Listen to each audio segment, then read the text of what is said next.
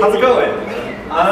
Welcome to the Shape of Punk to Come. Talk in 3 parts, beginning with part 1. Who is this guy? Hi, my name is Ben Rausch. I, by day, run an animation and design studio called Cool Your Jets with one of my best friends, Matt McFarlane. He's sitting right there. So my daytime titles would be animator, illustrator, director, designer, and editor. And because I'm a really big fan of spreading myself way too thin, I have added to that list in the night times and weekends VJ, DJ, event designer, promoter, blogger, record label boss, and dancing enthusiast.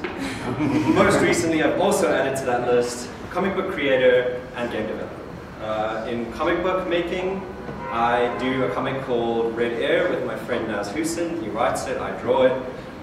It's about music. It's a kind of like psychedelic sci-fi slasher comic. 3rd issue is releasing this weekend in Cape Town at the Books Festival. On the game side, I am 1/3 of Team Lazerbeam. We're a group of friends who started working on a game at a maze together last year along with Matt. We kind of like kept at working on games together whenever we have any free time. You can play some of them upstairs. There's like a little machine with 3 of them. They're kind of cute and weird. That's the kind of thing we like. And I'm also 1/3 of part of Super French Arcade, which is a much bigger collective started by Richard as well from Team Lazerbeam and Peter Cardwell Gardner, who's also a swell guy, and a whole amazing group of friends who we kind of build things, make things, try to present video games in new, exciting, inclusive ways. If that sounds like your kind of thing, you should totally swing by our party tonight at the Kalashnikov Gallery. You'll get in free with your own bands. So that's who I am. Oh wait, no, there's more. It's not the end. Pretty much all of the stuff that I've done has kind of like orbited around music, even though a lot of what I do is very visual or based around events or words. It's mostly like music is the center of my little universe. But what I want to try to do is translate the feeling that I get from music, the impact that rock and roll music has on me, and translate that into other mediums. So that's resulted in me making lots of weird stuff that confuses the hell out of people. But I think most successfully, I've kind of come up with a new way of doing visuals where I use a keytar and trigger animations of that through wireless stuff into a guitar pedal, back out through a projector and stuff. I played with a bunch of different bands. I don't know if you can see, there's me having the time of my life, and a lot of people going like, I can't hear his keytar, why don't they turn up the keytar? So, part 2, punk, or rather, punk. What am I talking about when I talk about punk? Am I talking about kids in the 70s with leather jackets and safety pins through their noses? Or am I talking about kids in the 80s running record labels from their mom's basements? Or am I talking about girls in the 90s photocopying their own zines? I'm talking about all of those things, but I'm talking about something that stretches a lot further back than that. This precedes punk, predates punk, and it predates rock and roll. It's part of our human spirit. I think it's like something that's like in all people, this like desire to kind of like keep pushing things forward, to keep challenging stuff, to make culture better through like making shit that initially really rocks the boat. So, like, yeah, I think that this is part of our essence as all people, but it kind of lies latent in most of us. So to get it to come out, we need this like perfect combination of elements that'll kind of foster and you know, incubate this kind of spirit. So you can see I got this cool little Captain Planet guy. And in proper Captain Planet fashion, I'm like, what like little power rings does he need to come to life, right? So, ching ching ching. First, we need vibrant new technologies. Part of rock and roll has always been about the fact that it like harnesses something new and exciting that's going on, that's able to help with this sense of pushing things forward. Whether that's like the guitar or the printing press, like we have this long history of people taking these new technologies and kind of using them to completely turn shit on its head. Then next up, we have close-knit communities. I think it's super, super important and totally vital that people have people that they can share their experiences with. Even if the rest of the world thinks that what they're doing is totally shitty, pointless, stupid, at least having a few friends that go like, dude, this is totally awesome, you should keep doing it. Or dude, this is totally awesome, let's do shit together. That's what it's really all about, and that's why the band is such a like integral part of rock and roll. It's not about just like one dude on his own. It's not like this guy and some guy standing behind him. It's about a group of friends getting together and doing something as a team. And then contrary to that, we also have unjust, oppressive, stagnant, or decaying societies. And I think you can see that pretty clearly in places like London in the 1970s, and New York in the 1970s, and Washington, DC in the 80s. The more shitty and oppressive and falling apart and crap societies are, the more awesome the countercultures that grow under them tend to be. People have something amazing to push. I mean, people have something shitty to push against to create something amazing in the process. So those are our elements, right? Power, Captain Planet is formed. There's a regular guy. Good news, everyone. Good news, everyone. It's contagious. Once people start doing this stuff, other people pay attention. Most people are like, this is terrible, it's a lot of noise, it's just a lot of screaming, I hate this so much, what's wrong with kids today? But a couple other people are like, this is totally great, where do I get a guitar? Can I join your band? Can we do this together? Let's put shows on. Can you be in my zine? And it's great, on and on and on like that. And so in doing this, people have what I would like to call rock and roll weapons, and there's a bunch of them. And I could talk about all this for ages, but I've identified 3 today. The first one's the amplifier. Back in the day, if you were into music and you wanted to use music to move people to tears or to make people's heart feel like they want to explode out their chest, you would need an orchestra. You would need to be really well connected or really wealthy, or at the very least like a total crazy child genius prodigy to get into a position where you could actually write music for this orchestra and put it out there. You could be a part of that orchestra, but to be able to take something from your own voice without validation from like a ton of other people, it was pretty much impossible. You had to be the one writing the music, everyone else had to do what you say, and in the process a lot of other people had to put their stamp of approval on what you were doing. With the advent of the amplifier, that completely tears that apart.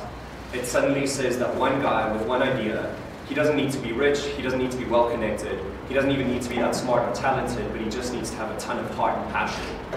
He can make as much noise as any orchestra, he can hit you harder than they ever could. And that's really pretty awesome to me. So next up, we have the tape. The advent of tape technology, whether it's cassettes or 4-track reel-to-reel, allowed kids to turn their bedrooms into recording studios and their parents' lounges into their own little record labels. It allowed kids to record their own music, put it in post, send it off to someone on the other end of the world, and share their ideas with people without needing any sort of like outside backing or approval from any sort of industry. It's kind of a paradox that like all of this like 50s, 60s, and you know, well into the 70s rock and roll music was still part of some bigger corporate industry. There were guys in suits sitting there printing all these Beatles records. There were guys in suits putting Elvis Presley on TV. It didn't happen by accident. And in part, that shaped what it would be. It started telling this narrative that the artists themselves weren't necessarily in control of. The advent of tape and the birth of indie rock kind of like, you know, totally tore that apart. And then lastly, non-sonic media. This is difficult to summarize quickly, but there's a whole lot of other amazing shit that revolves around being a band and making rock and roll music that has nothing to do with music. Stuff like album art, or the way that bands would present themselves, the way that they would dress up. Music videos, or even not making music videos. A band like Fugazi who refused to make music videos in like the height of MTV madness. Not making that music video was a huge statement, and for me that's massively exciting. And this is really one of the like avenues of rock and roll that I'm most excited about, beyond just the music. So I made this interesting little chart. It's highly scientific. You can see there's quantified fun factor there, which is like, you know, the actual impact on society, how much it rocked the boat, how much it freaked people out, and how exciting it was. And then there's time. So starting in the Oh wait. Sorry. Rock and roll weapons. Okay, so starting with rock and roll in the 1950s, you can see there's this kind of like spike of the birth of rock and roll. It kind of dies off once Elvis gets sent to the army, and once Little Richard quits, and once Buddy Holly dies. It picks up again in the 60s in the UK once like kids started playing all those bands' records with the Beatles and the Stones and the Yardbirds and stuff. And then slowly over time it becomes less and less significant, less and less dangerous, because it just becomes the music of people's parents. And I mean, I think a lot of that music is totally great, but it's not dangerous, it's not challenging anyone. Back in the day, just simply playing a guitar was like an act of rebellion, it would freak people the fuck out. Having shaggy hair was this like crazy thing, but eventually it's like, well, that's what my dad looked like, that's what my granddad looked like. And this is natural. And I've kind of like seen a similar thing with most genres. It's the same thing with surf rock. You know, starting out with Dick Dale, crazy and awesome as all hell, challenging everything, drops down. There's some little like revival there somewhere in the 90s with Nano Astro Man. Somewhere around 2010 is the drums and bass Coast. It's really nice, pleasant music, and it's great, but it's not freaking anyone out. Whereas like 1961, seeing Dick Dale playing guitar, people are like, what the fuck is this? My brain is going to explode. So then we've got punk rock itself as well, which is a lot more ups and downs. It seems to kind of kill itself and keep pushing itself forward. So basically what I'm getting at is that like slowly over time, this rock and roll spirit becomes diluted, and that's natural. And in a way, it will keep challenging itself and pushing itself forward, which is why after punk rock you have post-punk, why after rock and roll or progressive rock then you have post-rock, and on and on and on. And, you know, people keep kind of like challenging stuff, but at the same time, the danger and challenge of that becomes less and less and less. So where we're sitting at now is, you know, it's 2015. This has been happening a lot. We've seen people do a lot of interesting stuff. People have pushed music to be as loud as it can be, as distorted as it can be, as electronic as it can be. And now punk is dead. Luckily, we have games. I've long had this idea that like games are the next punk rock, the next rock and roll. And it's something I haven't really been able to articulate to people necessarily or explain that well. But it's something that like here and now I can see as being like very, very true. Like fast forward a couple of years and it's really happening. I will put a brief note here that punk rock, or games do have a huge punk heritage. That like the act of making games has from like the very beginning been something of a rebellious act because it was using technology that wasn't intended for, you know, the playing of games. And there's also been a lot of really interesting people over time being, you know, really disruptive in the way that they've made games. I'll mention Ed as a pretty good example.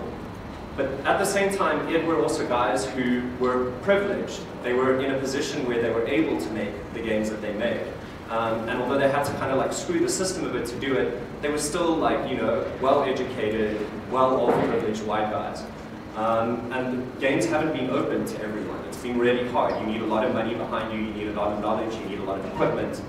And so it's not the same as a kid being able to pick up a guitar and be like, I can play 3 chords, I can start a band now. But luckily, that's all been changing. Which leads me on to point 3. Punk! This shit is happening now, and it's happening at a huge, exciting, massive level. There's so much awesome shit going on that I could speak for 20 minutes easily about the different Twine games that people are making, about weird shit that people are doing and sharing with each other on itch.io. It's overwhelming and so beautiful to see. But what I'm most interested in is where are we going with this? Once people really recognize what it is that they're doing, how much further can we push this and what are these games going to be like? So to quickly look at like where we're at, while we have rock and roll weapons, what are our punk game weapons? I would argue that Unity is our amplifier. Unity, a lot, like the relationship between someone working with Unity is the same as relative to the analogy of the orchestra. You no longer need tons of people, tons of money, tons of backing and support. As a small group of people, even one person, if you have the time and energy and passion, you can make something that looks incredibly beautiful and amazing and has a real impact on people. The internet is our tape cassette. There are so many fantastic platforms, and there's just more and more all the time, that are allowing people to share their games without any need for outside approval, in much the same way that cassette tapes allowed indie rock to be born in the 70s and 80s. And then non-game media, this is a more difficult one to kind of like pin down. One of the things that I point towards is the rise of custom controllers and stuff that change your experience in playing the game well beyond the confines of the screen. And then there's also the side of it of how do you handle the business of making and releasing games. For me, Flambeer is a really beautiful example of a company that's punk as fuck, not just in terms of the games that they're making, but in terms of how they handle being a company making games. As an example, whenever everything goes on sale on Steam, whether it's Christmas or Black Friday or whatever, the Flambeer, Nuclear Throne is still the same price. They're like, this is what this game's worth. It being Christmas doesn't change what this game's worth. And it's an insult to the people who paid what it's worth to suddenly be giving it away for next to nothing. But what they did do that's totally awesome is at Christmas last year, every single person who bought Nuclear Throne was given a code to give it to a friend. they gave away thousands upon thousands of dollars worth of their game as a token, as a gesture back to the people who supported them. And that, for me, is pretty much punk as fuck. So now we get on to what I really wanted to talk about, which is the shape of punk to come. So I've quickly summarized 7 points that I think punk games in the future will embody. The first one, fast, loud, and short. This is pretty much the MO for writing punk rock songs. It's pretty much like totally swimming against the stream of saying like you need some sort of double disc album or some 2-hour symphony to have an impact on people. It's saying, fuck that, give me a minute and a half, one side of a record, and I'm done.